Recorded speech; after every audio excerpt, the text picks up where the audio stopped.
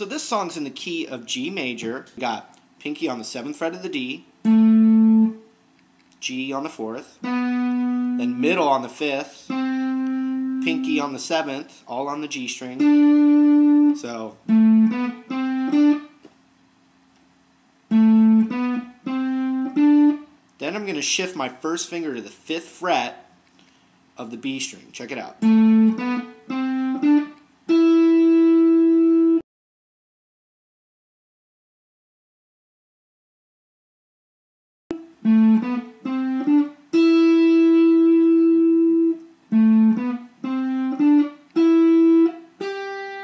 And pinky to the 8th fret of the B string.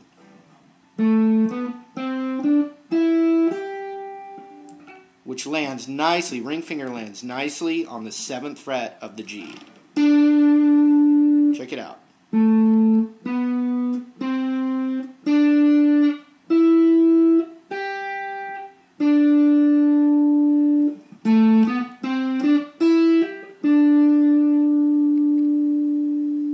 Now when he plays it live, I noticed this little next part he skips, but on the original recording, the next little phrase is index finger on 4 of the G to 7 on the G, and then we're going to hammer on from the 5th to the 7th on the B.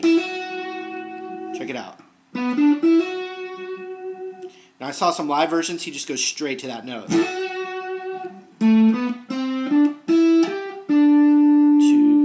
3, 4. And then live I saw him, then he lets an E minor chord ring out before he goes into it again. So the first phrase is this. Then